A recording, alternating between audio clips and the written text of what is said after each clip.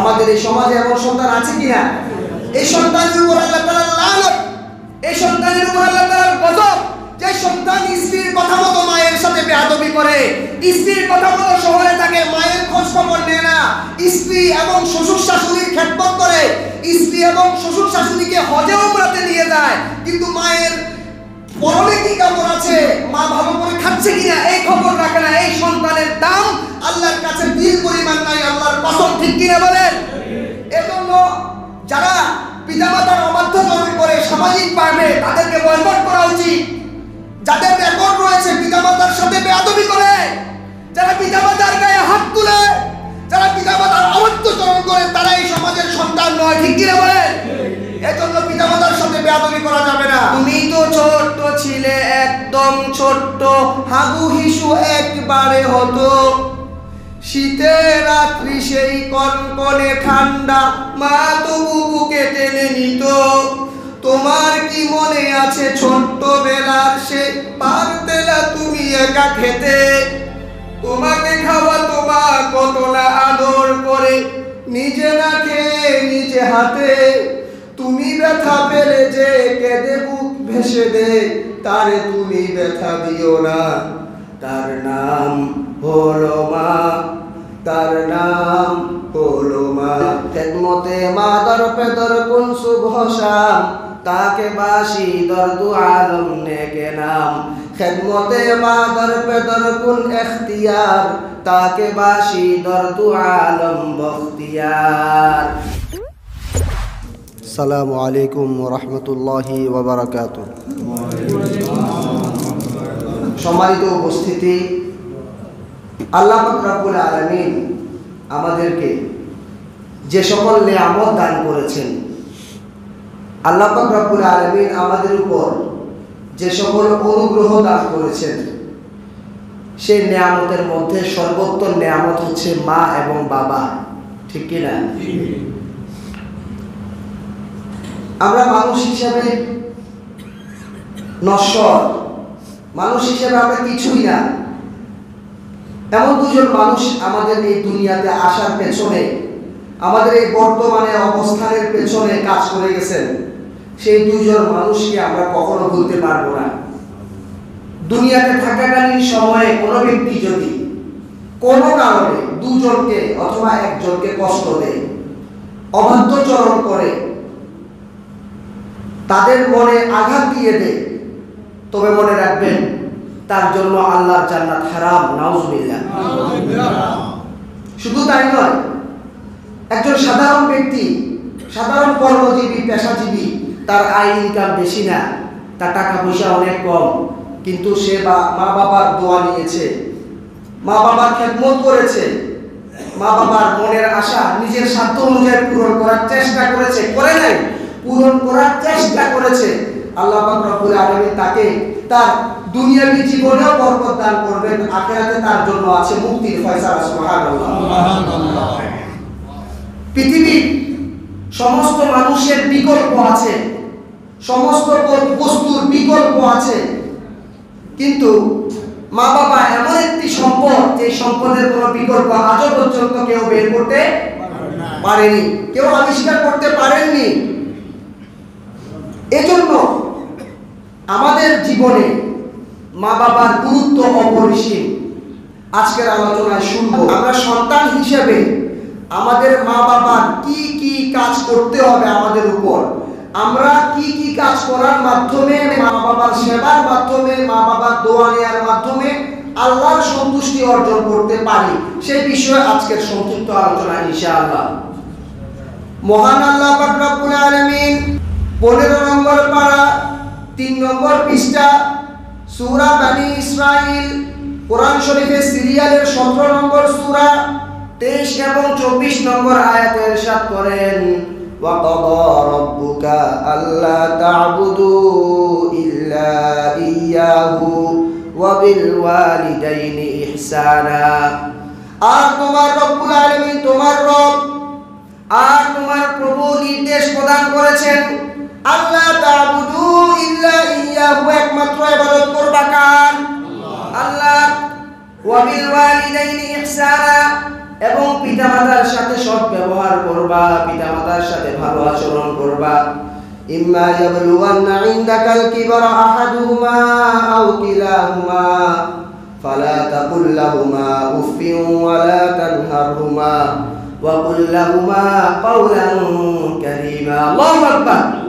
যদি পিতামাতার উভয় অথবা একজন বার্ধক্য বয়সে উপনীত হয়ে যায়, তাদেরকে এমন কথা বলবে না, তাদেরকে উফ শব্দ বলবে না, ওয়ালা তানহারহুমা তাদেরকে ধমকি দিবে না, তাদেরকে ভর্ৎসনা করবে না, ওয়া কুল লাহুমা কাওলান কারীমা তাদের সাথে ভালো এবং নম্র ব্যবহার করবা। ওয়াফিদ লাহুমা জানাহাজ যুল্লি মিনার রাহমা তাদের সাথে রহমত এবং দয়ার সাথে বিনয়াগত থাকবা, সব সময় বিনয়ের সাথে নম্রভাবে থাকবা। ওয়া কুর রাব্বিরহামহুমা কামা রাব্বায়ানি সগীরা এবং সকাল সন্ধ্যায় এই দোয়াটা সব সময় তোমরা পড়বা। রাব্বিরহামহুমা হে আল্লাহ, হে আমাদের রব, তাদের প্রতি আপনি দয়া করুন। কামা রাব্বায়ানি সগীরা ছোটকালে আমাকে মা বাবা যেভাবে লালন পালন করেছে। সুবহানাল্লাহ। দুনিয়াতে পিতামাতার অবদান আমাদের উপর এত বেশি এত বেশি, সেই অবদান কোন মানুষ হিসেবে আমরা অস্বীকার করতে পারবো না। মা বাবার কোন দয়া আমরা ইহসান আমরা ভুলতে পারবো না, যদি আমরা মা বাবার প্রকৃত সন্তান হয়ে থাকি। কোন সন্তান যদি পিতামাতার সাথে বেয়াদবি করে, পিতামাতার কথার বিরুদ্ধাচরণ করে, দুনিয়াতে সে পিতামাতার সন্তান বলে মানুষ তাকে বললেও সে আদতে পিতামাতার সুযোগ্য সন্তান নয়, ঠিক কিনা? এজন্য কবি বলেন, খেদমতে মা দর পে দর কুন সুবহ শাম তাকে বাসি দর্দু আলম নেকে নাম। খেদমতে মা দর পে দর কুন ইখতিয়ার তাকে বাসি দর্দু আলম বখতিয়ার। তুমি সকাল সন্ধ্যা মা বাবার খেদমত করো, যাতে করে তুমি দুনিয়া এবং আখিরাতে তোমার সম্মান হয়, তোমার মর্যাদা বৃদ্ধি হয়। এবং তুমি পিতামাতার খেদমত এখতিয়ার করো, খেদমতের কাজটা অবলম্বন করো, যাতে করে তুমি উভয় জাহানে তুমি সম্মানিত হতে পারো, তুমি মর্যাদার আসীনে অধিষ্ঠিত হতে পারো। সুবহানাল্লাহ। একজন সাহাবী রাসূলুল্লাহ সাল্লাল্লাহু আলাইহি ওয়াসাল্লামের কাছে এসে প্রশ্ন করলেন, ইয়া রাসূলুল্লাহ আহাক্কান নাসা বিহুসনি সাহাবাতি আমার কাছ থেকে সবচেয়ে ভালো আচরণের হকদার কে? আমার কাছ থেকে সবচেয়ে ভালো আচরণের হকদার কে? কে হক রাখেন, অধিকার রাখেন? ফাকাল উম্মুকা ক্বালা উম্মুকা তিনি বললেন তোমার মা। সুম্মা ক্বালা মান? ক্বালা উম্মুকা এরপর আবার প্রশ্ন করা হলো, এরপর কে? তিনি বললেন তোমার মা। সুম্মা ক্বাল এরপর বললেন কে? তখন তিনি বললেন উম্মুকা। ক্বালা উম্মুকা তোমার মা। তৃতীয় পর্যায়ে হওয়ার পরে সুম্মা ক্বাল মান এরপরে বললেন কে? তখন তিনি বললেন আবুকা তোমার পিতা। সুবহানাল্লাহ। মুত্তাফাকুন আলাইহি বুখারী শরীফের 5971 নম্বর হাদিস। তিনবার মায়ের কথা এসেছে আর একবার এসেছে বাবার কথা। সুবহানাল্লাহ। দুনিয়াতে এমন অনেক সন্তান আমরা দেখতে পাই, মায়ের সাথে বেয়াদবি করে, মায়ের সাথে গাদ্দারি করে, স্ত্রীর কথা মতো শহরে চলে যায়, মা গ্রামে বসে বসে থাকে, তাদের স্ত্রীর সাথে থেকে শহরে চলে যায়, চাকরিরত অবস্থায় ঢাকায় চলে যায়, চিটাগাংয়ে চলে যায়। গ্রামে মা কি খাচ্ছে না খাচ্ছে কোনো খোঁজ খবর রাখে না। মা বসে বসে সন্তানের জন্য চোখের পানি ঝরায় আর সন্তান স্ত্রীকে নিয়ে আমোদ ফুর্তি করে। আমাদের এই সমাজে এমন সন্তান আছে কিনা? এই সন্তানের উপর আল্লাহ তাআলার লানত, এই সন্তানের উপর আল্লাহ তাআলার গজব, যে সন্তান স্ত্রীর কথা মতো মায়ের সাথে বেয়াদবি করে, স্ত্রীর কথা মতো শহরে থাকে, মায়ের খোঁজ খবর নেয় না, স্ত্রী এবং শ্বশুর শাশুড়ির খেদমত করে, স্ত্রী এবং শ্বশুর শাশুড়িকে হজে উমরাতে নিয়ে যায়, কিন্তু মায়ের পরনে কি কাপড় আছে, মা ভালো করে খাচ্ছে কিনা এই খবর রাখে না। এই সন্তানের দাম আল্লাহর কাছে বিল পরিমাণ নাই, আল্লাহর কসম, ঠিক কিনা বলেন? এজন্য যারা পিতামাতার অবাধ্যতা করে সামাজিকভাবে তাদেরকে বয়কট করা উচিত। যাদের রেকর্ড রয়েছে পিতামাতার সাথে বেয়াদবি করে, যারা পিতামাতার গায়ে হাত তুলে, যারা পিতামাতার অবাধ্যচরণ করে, তারা এই সমাজের সন্তান নয়, ঠিক কিনা বলেন? এজন্য পিতামাতার সাথে বেয়াদবি করা যাবে না। কবি বলেন, তুমি তো ছোট্ট ছিলে, একদম ছোট্ট, হাগু হিসু একবারে হতো, শীতের রাত্রি সেই কনকনে ঠান্ডা মা তবু বুকে টেনে নিত। তোমার কি মনে আছে ছোট্টবেলার সে পারতেলা তুমি একা খেতে? তোমাকে খাওয়াতো মা কত না আদর করে, নিজে না খেয়ে নিজে হাতে। তুমি ব্যথা পেলে যে কেঁদে বুক ভেসে দে, তারে তুমি ব্যথা দিও না। তার নাম হলো মা, তার নাম হলো মা। যতক্ষণ দেহে প্রাণ থাকবে শুধু একটি কথা মনে রাখবে। যতক্ষণ দেহে প্রাণ থাকবে শুধু একটি কথা মনে রাখবে। পৃথিবীর বুকে এক আপন আছে যার নাম হলো মা। বলেন না, যার নাম হলো মা। আজ তুমি কত বড় নামি দামি হয়ে গেছো, দেশ জোড়া কত সম্মান। মা আজ বড় একা, পাশে নেই কেউ, তার কথায় কথায় অপমান। আজকে তুমি কত বড় নামি দামি হয়ে গেছো, তুমি সরকারি উচ্চ পদস্থ কর্মকর্তা, স্ত্রীকে নিয়ে বিদেশ সফর করতেছো, সিঙ্গাপুর ট্যুর করতেছো, দুবাই ঘুরতে যাচ্ছ, সৌদি আরবে ওমরা করতে যাচ্ছ। তোমার ওই হজ ওমরার কোনো দাম নাই যদি মা বাবার মনে কষ্ট থাকে, ঠিক কি না? এজন্য মা বাবার মনে যে সন্তান কষ্ট দিবে, সেই সন্তান আক্ষরিক অর্থে বর্তমান দেখতেও যে তাকে সুখী মনে হলেও আদতেতে সে সুখী নয়। আদতে সে সুখী থাকতে পারবে না, পারবে না, পারবে না, ঠিক কিনা বলেন? মা এত বড় সম্পদ, মা এত বড় দামি জিনিস। যে ব্যক্তির মা দুনিয়াতে নাই সে বুঝে মায়ের হারানোর ব্যথা কত বেশি, মা হারানোর ব্যথা কত বেশি সেই বুঝে। যেই ব্যক্তি তার দুনিয়াতে থাকাকালীন অবস্থায় মাকে কাফন দাফন করিয়েছে। একটু দাঁড়াও মায়েরে দেখি ও গ্রামবাসী, একটু দাঁড়াও মায়েরে দেখি, সাদা কাপড় পরাইয়া,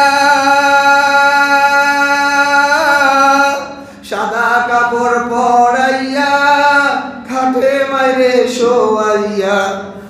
তোমরা তারে কইলই যাইতেছো রে গ্রামবাসী, একটু দাঁড়াও মায়েরে দেখি।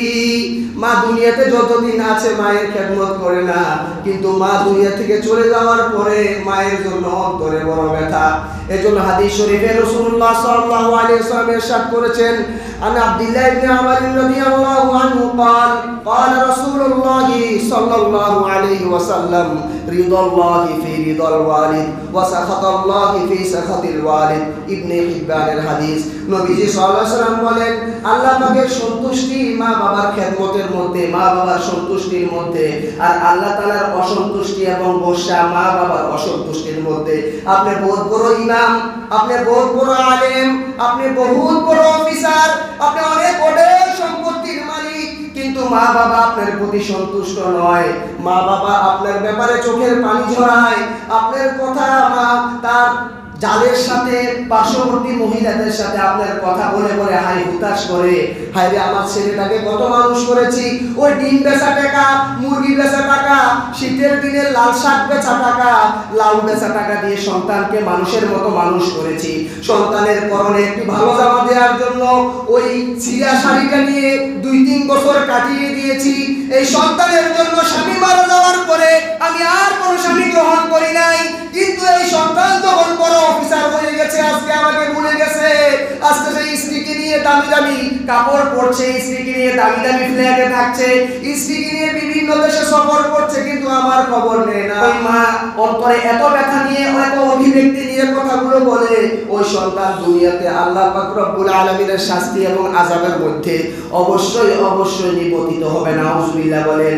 এজন্য আবু বকর রাদিয়াল্লাহু তাআলা থেকে বর্ণিত হাদিসে নবীজি সাল্লাল্লাহু আলাইহি ওয়াসাল্লাম বলেন, সমস্ত গুনাহের শাস্তির ব্যাপারে, সমস্ত গুনাহের শাস্তির ব্যাপারে আল্লাহ পাক রব্বুল আলামিন কিয়ামত পর্যন্ত অপেক্ষা করেন। অর্থাৎ দুনিয়াতে শাস্তি দেন না, কিয়ামতে দেন, অর্থাৎ আখিরাতে দেন, কবরে দেন, হিসাব নিকাশের পরে দেন। কিন্তু পিতামাতার অবাধ্যতার শাস্তি হচ্ছে এর ব্যতিক্রম। আল্লাহ পাক রব্বুল আলামিন পরকালের পূর্বে দুনিয়াতে এর শাস্তি দিয়ে থাকেন। নাউজুবিল্লাহ। দুনিয়াতে পিতামাতার অবাধ্যচরণ করলে শাস্তি আল্লাহ তাআলা দিয়ে থাকেন। এই হাদিসের উপর গবেষণা করে ওলামায়ে কেরাম বলেন, হাদিস বিশারদগণ বলেন, তিন ধরনের মানুষ আছে যাদের সাথে বেয়াদবি করলে দুনিয়াতে আল্লাহ তাআলা তাকে শাস্তি দেয়। এক মানুষ হচ্ছে পিতামাতা, কোনো সন্দেহ আছে? দুই নম্বর হচ্ছে শিক্ষা গুরু, উস্তাদ, ওস্তাদের সাথে বেয়াদবি করে তার দুনিয়াতে কোনো সফলতা আসবে না। আর তিন নম্বর হচ্ছে হক্কানি আলেমে দ্বীন। হক্কানি আলেমে দ্বীনের সাথে, হক্কানি ইমামের সাথে, হক্কানি মাদ্রাসার প্রিন্সিপালের সাথে কেউ যদি বেয়াদবি করে তবে তার শাস্তি আল্লাহ তাআলা দুনিয়াতেই দিয়ে দেন। নাউজুবিল্লাহ বলেন। আল্লাহ পাক রব্বুল আলামিন আমাদেরকে পিতামাতা, আলেম ওলামা এবং শিক্ষাগুরু উস্তাদের সাথে সদয় আচরণ করার এবং খেদমত করার, সেবা করার, দোয়া নেয়ার তৌফিক দান করেন। সবাই বলেন আমিন। আরেক হাদিসে রাসূলুল্লাহ সাল্লাল্লাহু আলাইহি ওয়াসাল্লাম ইরশাদ করছেন যে পিতামাতার অবাধ্যচরণ করলে কত বড় শাস্তি। তিনি বলেন, আলা উনাব্বিউকুম বিআকবারিল কাবাইর, আলা উনাব্বিউকুম বিআকবারিল কাবাইর সালাসান। নবীজি কথাটা তিনবার বলেছেন।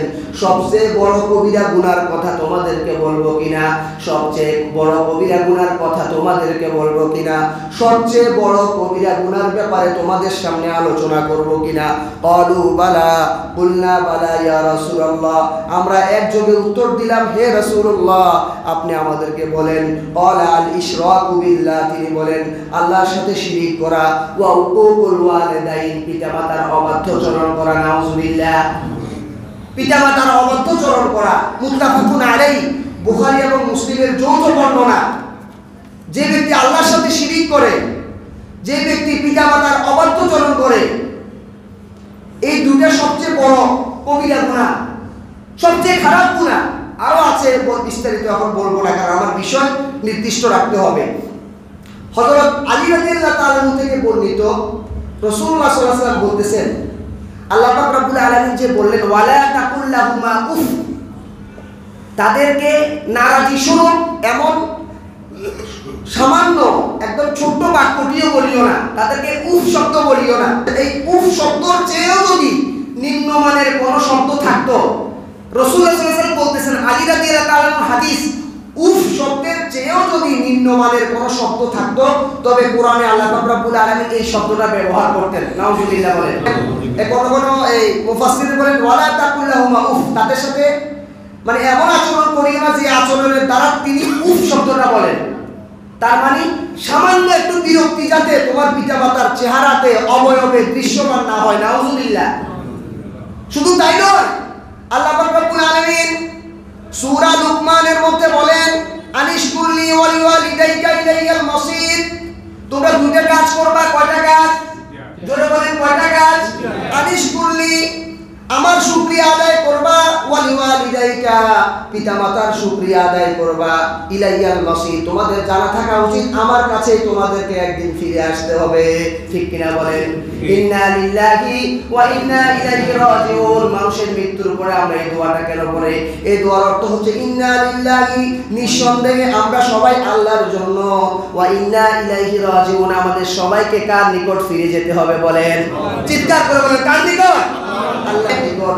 একজন লাশকে যখন আমরা কবরস্থ করি তখন আমরা কি দোয়া পড়ি? মিনহা খালাকনাকুম ওয়া ফিহা নুঈদুকুম ওয়া মিনহা নুখরিজুকুম তারাতান উখরা। এই মাটি থেকে তোমাদেরকে সৃষ্টি করেছি, এই মাটিতেই তোমাদেরকে ফিরিয়ে দিলাম এবং দ্বিতীয়বার এই মাটি থেকে তোমাদেরকে উঠানো হবে। ইলাইয়াল মাসির, আমার দিকে নিয়ে আসা হবে। যে ব্যক্তি এই বিশ্বাস করে তাকে আল্লাহর সামনে দাঁড়িয়ে হিসাব দিতে হবে। ফামান কানা ইয়ারজু লিকা রাব্বিহি ফালইয়ামাল আমালান সালিহা ওয়া লা ইউশরিক বিইবাদাতি রাব্বিহি আহাদা। সূরা কাহফ 16 পারা শেষ আয়াত। আল্লাহ পাক রব্বুল আলামিন বলেন, যে ব্যক্তি আল্লাহর সাথে সাক্ষাতের আশা রাখে, কামনা রাখে, বাসনা রাখে, সে দুইটা কাজ করবে। ফালইয়ামাল আমালান সালিহা, সে নেক আমল করবে। ওয়ালা ইউশরিক বিইবাদাতি রাব্বিহি আহাদা, আল্লাহর ইবাদতের সাথে আর কাউকে শরীক করবে না। নাউজুবিল্লাহ বলেন। আল্লাহর ইবাদতের সাথে শরীক করা যাবে না। তাহলে আল্লাহ তাআলা শিরকের পাশাপাশি পিতামাতার কথাটা রাখছেন, পিতামাতার সাথে সদ্ব্যবহারের কথাটা আলোচনা করেছেন। এজন্য তাফসীরে কুরতুবীতে বলা হচ্ছে, আল্লাহ পাক রব্বুল আলামিন তার ইবাদতের পরে পিতামাতার খেদমতের নির্দেশ দিয়েছেন। তার মানে হচ্ছে পিতামাতার সাথে আদব এবং সম্মানের সাথে আচরণ করা এবং পিতামাতার সাথে সৎ ব্যবহার করা, দুর্ব্যবহার না করা এবং পিতামাতার খেদমত এবং সেবা করা। সুবহানাল্লাহ। এজন্য আজকে যারা এখানে উপস্থিত আছেন, কারো পিতা নাই, কারো মা নাই, কারো উভয়টা নাই, কারো সব দুটোই আছে, আপনাদের কাছে অনুরোধ করব পিতামাতার সেবা করবেন, পিতামাতার থেকে দোয়া নেবেন। ঠিক আছে ইনশাআল্লাহ? আপনারা প্রশ্ন করতে পারেন, হুজুর পিতামাতা তো দুনিয়াতে না, কিভাবে পিতামাতার দোয়া নিব, সেবা করব? আপনাদের প্রশ্নের উত্তর আমি একটু বলে দিচ্ছি। আল্লাহ পাক রব্বুল আলামিন কোরআন শরীফের মধ্যে পিতামাতার খেদমতের ব্যাপারে যত গুরুত্বপূর্ণ আলোচনা করেছেন, আল্লাহর ইবাদতের পরে পিতামাতার কথা আলোচিত হয়েছে অনেক আয়াত আমার সামনে আছে, আমি বলবো না, সময় অনেক সংক্ষিপ্ত। ইবনে মাসউদ থেকে বর্ণিত এক হাদিসে আন্নাহু সাআলা নবী সাল্লাল্লাহু আলাইহি ওয়াসাল্লাম আইয়ুল আমালি আহাব্বা ইলাল্লাহ, আল্লাহর কাছে সবচেয়ে প্রিয় আমল কোনটি? বলবো as-সালাতু আলা ওয়াক্তিহা, দুই বর্ণনা আছে, নির্দিষ্ট সময়ে নামাজ আদায় করা। এজন্য সূরা নিসার আল্লাহ পাক রব্বুল আলামিন, সূরা নিসার সম্ভবত 103 নম্বর আয়াত, আল্লাহ পাক রব্বুল আলামিন বলেন ইন্নাস সালাতা কানাত আলাল মুমিনিনা কিতাবাম মাওকুতা, নিশ্চয় নির্দিষ্ট সময়ে নামাজ আদায় করা মুমিনদের উপর অবশ্যই কর্তব্য। সুবহানাল্লাহ বলেন। হ্যাঁ, সূরা নিসার 103 নম্বর আয়াত। আমাদের মা বোনেরা দুপুরে নির্দিষ্ট সময় নামাজ আদায় করে না, আউয়াল ওয়াক্তে নামাজ আদায় করে না, ঘরের কাজ সামলাতে সামলাতে 3টা বেজে যায়, এশার নামাজ পড়তে পড়তে 10টা পেরিয়ে যায়। এটা সুন্নতের খেলাফ, এটা গুনাহের কারণ।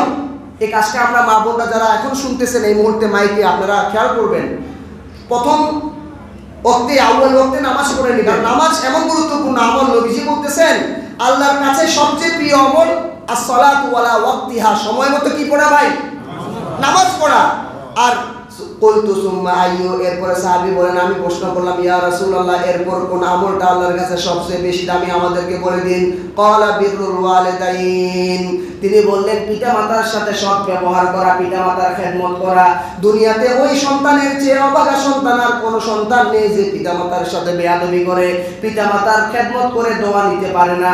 এজন্য সম্মানিত উপস্থিতি এবং মাইকে শ্রবণরতা মা ও বোনেরা, আপনাদের মধ্যে কোনো মা এবং বোন, কোনো ভাই যদি এমন থাকেন পিতামাতা দুনিয়াতে জীবিত আছেন, পিতামাতা দুনিয়াতে এখনো পর্যন্ত আছেন, পিতামাতার সাথে খারাপ আচরণ করেছেন, স্ত্রীর কথা শুনে স্ত্রীর তোপ গিলে পিতামাতার অবাধ্য চরণ করেছেন, এখনই সময় আছে পিতামাতার পায়ে ধরে মাপ চেয়ে নিন। পিতামাতা এত পাষণ্ড নন, আপনাকে ক্ষমা করবেন না, কারণ পিতামাতা খুবই দয়ালু, পিতামাতা খুবই দয়ালু এবং খুবই নরম দিনের অধিকারী।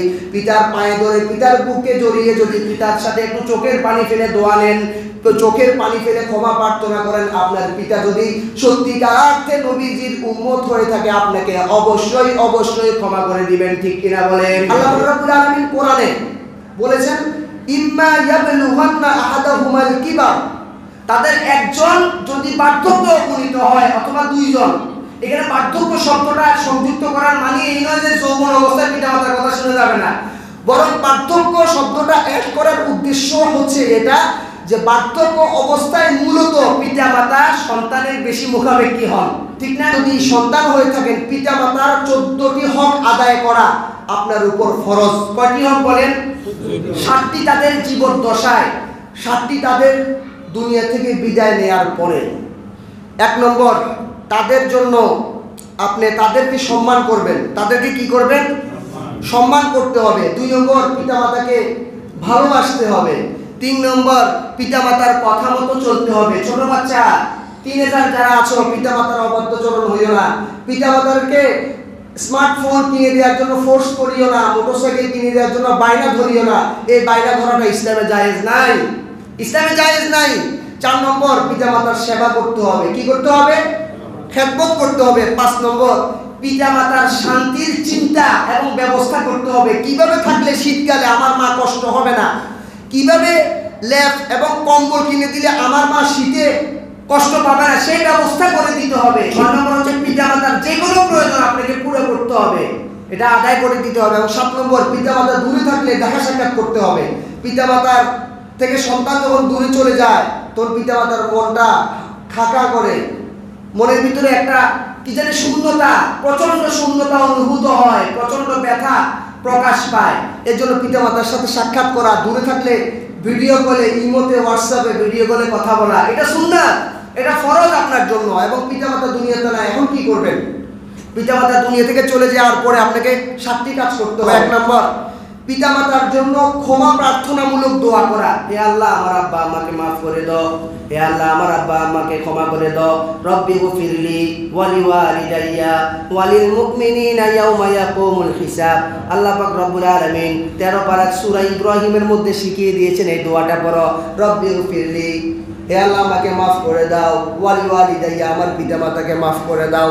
2 নম্বর, ইবাদতের মাধ্যমে পিতামাতার জন্য ইসালে সওয়াব করা, 2 রাকাত নফল নামাজ পড়ে পিতামাতার জন্য সওয়াব পৌঁছিয়ে দেয়া। হে আল্লাহ আমার এই নফল নামাজের সওয়াবটুকু পিতামাতার কবরে পৌঁছিয়ে দাও। সূরা ফাতিহা, সূরা ইখলাস পড়ে ইসালে সওয়াব করা। হে আল্লাহ এই সূরা কেরাতের সওয়াবগুলো আমার পিতামাতার কবরে পৌঁছিয়ে দাও। 3 নম্বর, পিতামাতার যদি বন্ধু বান্ধব এবং নিকট আত্মীয় থাকে তাদেরকে সম্মান করা। 4 নম্বর, পিতামাতার বন্ধু বান্ধব এবং নিকট আত্মীয় সাহায্য সহযোগিতা করা। 5 নম্বর, পিতামাতার যদি কোনো ঋণ থাকে, দুনিয়াতে থাকাকালীন অবস্থায় ঋণ রেখে থাকে, ঋণটা পরিশোধ করে দেয়া আপনার উপর দায়িত্ব। কারণ আমানত যদি পিতামাতার কাছে গচ্ছিত থাকে তবে আমানতটা তাকে ফিরিয়ে দিতে হবে। 6 নম্বর, পিতামাতার বৈধ ওসিয়ত পুরো করতে হবে, বৈধ ওসিয়ত। এবং 7 নম্বর, পিতামাতার কবর জিয়ারত করা। পিতামাতার কবর জিয়ারত প্রতি সপ্তাহে করা, সব সময় করা, মাঝে মাঝে করা। আল্লাহ পাক রব্বুল আলামিন পিতামাতার তিরোধানের পর, মৃত্যুর পর যে 7টি কর্তব্য আছে আমাদেরকে পুঙ্খানুপুঙ্খানুভাবে পালন করার তৌফিক দান করেন, বলেন আমিন। এবং পিতামাতা যাদের দুনিয়াতে আছে, পিতামাতার খেদমত করে দোয়া নিয়ে নিজের উপর জান্নাতকে ওয়াজিব করার তৌফিক দান করেন, বলেন আমিন। ওয়া আখিরু দাওয়ানা আনিল হামদুলিল্লাহি রাব্বিল আলামিন।